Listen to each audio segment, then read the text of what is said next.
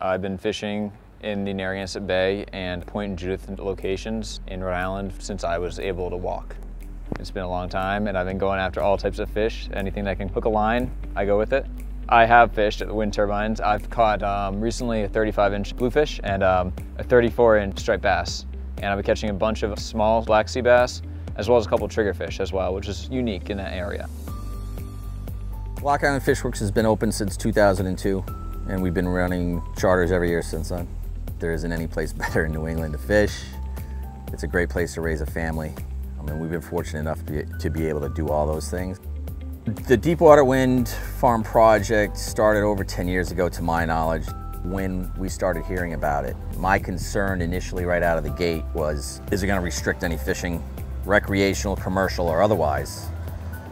Are we going to be able to fish around them? Is there going to be a security zone?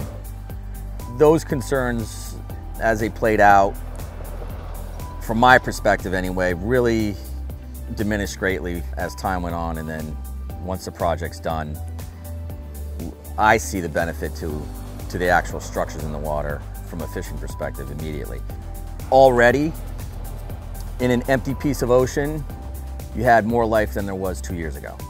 The wind farm created 5 new spots to go fish, and each one of those turbines is 1 new spot. So it's an artificial reef. What gets better than that? Fish love structure. They love to hide. You know, you get the mussels that are growing on it, and then you get the fish that are chewing on that, and the whole food chain starts. It's a destination. It's an area that really wasn't fished that much.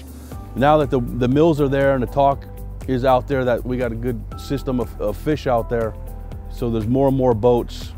It's just a benefit. That's a benefit to the island also. Deepwater contacted me to run charters out there for their corporate people and photographers towards the end of the build. So as we were doing that, in the back of my mind, I had a sense that there would be quite a bit of interest of people wanting to come out and see them. The business level picked up more than I expected it to. It continues to grow, and I think next year should be as busy. There's a lot of interest out there, I believe. We'll definitely keep doing the wind farm tours as long as the interest is there. I think it's going to keep growing. We jumped on it, and I'm grateful for that. It's just another piece of that project there that I'm able to gain from.